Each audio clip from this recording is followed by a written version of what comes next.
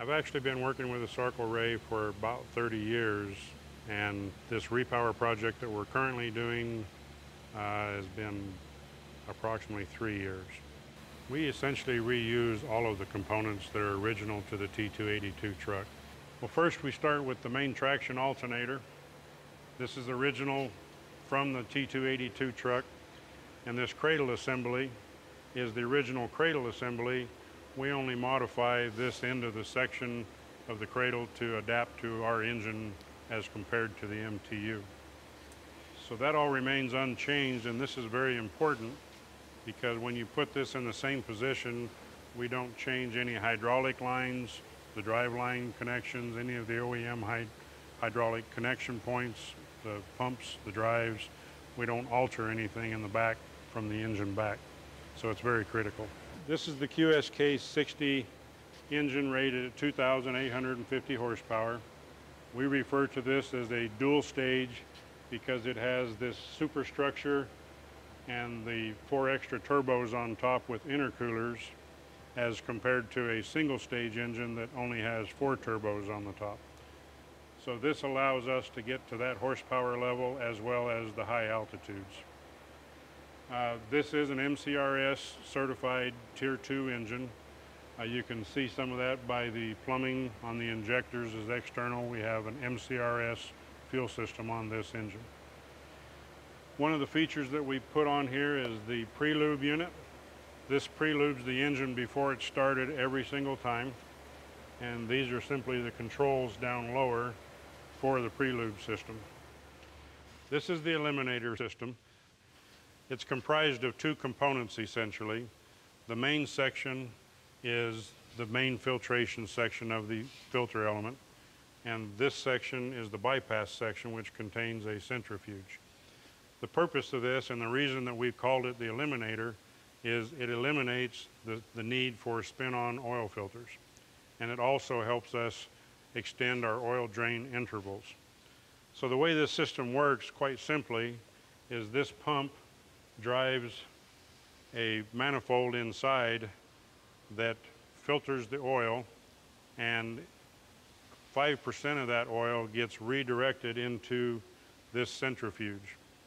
And that oil that's being redirected in here is a lot like a swimming pool filter. We're back flushing the main filtration system and catching all of the biparticles in the centrifuge.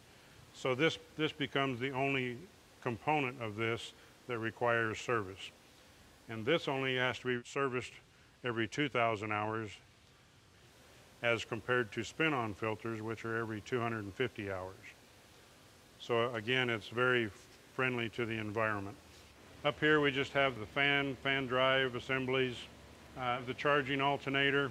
As you see here, we have a front crossmember that was the original crossmember for the 20V MTU engine, and that's what supported the front of the engine in the case of the MTU. We fabricated and installed this crossmember to support the front of the Cummins engine. And again, because the engine's a 16-cylinder engine versus a 20-cylinder engine, you can see the difference of how much shorter our engine is. The radiator is the original radiator from the T282 truck. This shroud area from here to here is the original shroud. And what we fabricate during this conversion is basically this tunnel portion that helps us get back to our engine because of the length differences. But also, as you can see the opening up here, the MTU engine would use a 96-inch diameter fan, and we're actually utilizing a 78-inch diameter fan. On the other side of the radiator, we have the first stage of the fuel filtration. This is a single unit where we used to have a 3-unit design. So this, again, streamlines the design and makes it much more appealing to the customer.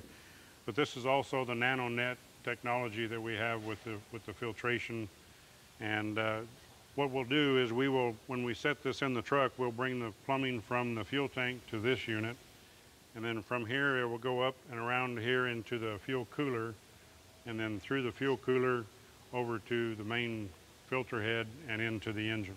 One other piece on the way down the engine line here is this radiator support. Just another example of the many components that we reuse. No change to this during this conversion process. And then if we get up on the engine here, we have the MCRS style fuel pump. And down here is the second stage of the fuel filtration system, which is also the NanoNet technology. And the newer style breather system, which incorporates the filler cap. As you come into the Tier 2 and start going into Tier 4 technology, the requirement of the fuel becomes extremely more stringent. And this NanoNet technology helps us get to those levels because fuel in a mine environment is very difficult to keep clean. So clean filtration is extremely critical for high pressure fuel injection designs. This is the connection where we connect these three cannon plugs, and then this wire loom will be ran along the horse collar of the truck up into the back of the cab of the truck, and that's where we will do the electrical interface from the engine to the control system of the truck. Okay, at this point, this module is almost complete. We have the fan shroud and a little bit of piping left to complete, and then we will ship this out later this evening. So overnight, this module will be at the customer site, and we will begin the repower process tomorrow on the mine site.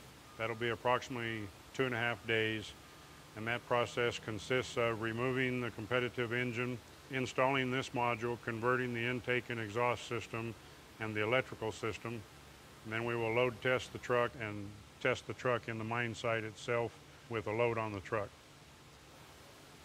And at that point, we go through an acceptance agreement with the customer and put it back into the production cycle.